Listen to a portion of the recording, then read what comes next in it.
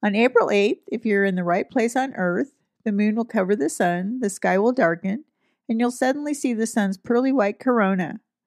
That's its outer atmosphere. On a normal day, we can't see the corona. The sun is too bright. We can't see it unless something masks out the sun's photosphere or visible surface. There will be lots going on around you during those minutes of totality, but the corona will be the star of the show. You'll want to notice that the corona has a structure. This video from Predictive Science Incorporated is a prediction for what that structure might look like at the April 8th eclipse. There's more structure here than what we saw in the last total solar eclipse across North America in 2017.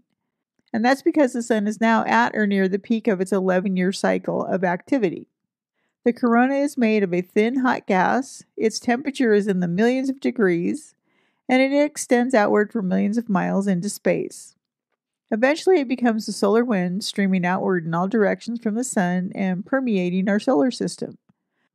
So when you see the sun's wispy corona on eclipse day, take a moment to think that, in a very real sense, we on Earth are orbiting within the outer atmosphere of our star.